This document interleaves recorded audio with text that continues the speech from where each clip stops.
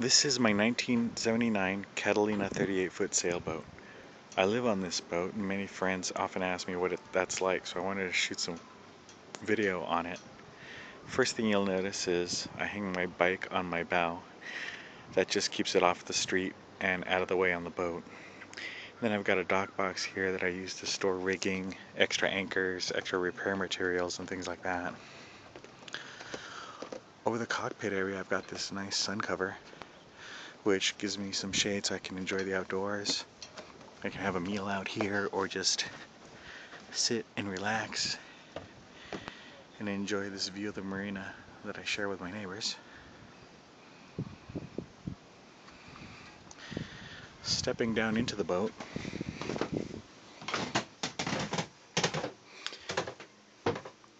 first thing you see when you step down is a small kitchen area.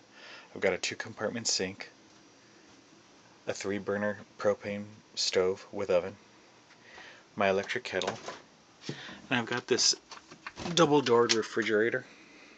So I can fit quite a few things in there, but I actually keep very little in there just because I don't want to be reaching in and out all the time. Over here I've got a quarter berth that you can't see too far because I use it for storage, but when it's empty it comfortably sleeps one. It's rarely empty. This is a small navigational desk. It's been fitted with a refrigerator, so here's an extra refrigerator for food and drinks and whatnot. So I just use it as an extra table. I've got some cabinets for junk drawers and things like that. I've got a shelf and a microwave. And this settee comfortably sleeps one when you take the back cushions off. On the other side I've got my kitchen table along with some more shelves and cabinets. The kitchen table actually collapses down and becomes a full-size bed that comfortably sleeps two.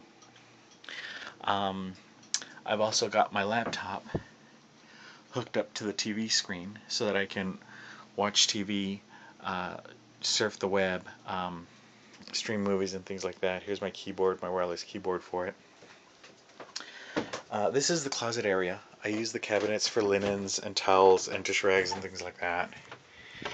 And then this is my actual closet. So I've got dress shirts and pants. The thing about these closets is they're really small, so clothes tend to get wrinkled anyways. So when I do laundry, I don't iron things. I iron things before I use them. So for example, today's Sunday, I'll go ahead and iron 4 or 5 shirts for the week and hang them in a place where they won't get wrinkled. This is the bathroom area. And I don't really use the bathroom. I don't use the toilet, and I don't use the pull-out faucet for a shower.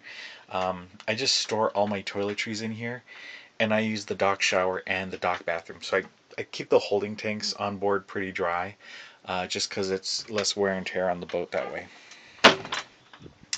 And finally, this is what's known as the V-berth. This is my bedroom. This is at the wide end, it's about the size of a king-size bed, and then it tapers off. That's why it's called a V-berth. But it'll comfortably sleep two, but it sleeps one even more comfortably. And then I've got plenty of different cabinets for my t-shirts and socks and underwear and things like that. So the last thing I'll show you is the electrical panel. So I've got a lot of DC circuitry on here, but more notably I've got two 15-amp AC circuits, and that powers things like the TV, the microwave, the area heater, and the hot electric kettle in the back. The one thing about 30 amps is I can only run one major item at a time, so between the electric kettle, the area heater, and the microwave, I have to remember to just use one at a time. If I use two, I'll trip a circuit. It's not a big deal. I'll just turn it back on. But nevertheless, it's one thing to be mindful of. 3 cons about living on a boat. 1, the electricity I just went over. 2, because I don't have a proper freezer, I can't keep meat and chicken, and that makes it hard to keep a lot of protein in my diet. And then The last one is just not having an actual bathroom on board that I use myself. But those are, I would say, three of the cons. Three of the pros, it really forces you to minimize what you need to live. Uh, I don't buy a lot of needless electronics. I don't buy uh, magnets from vacations or different tchotchkes to keep around the house.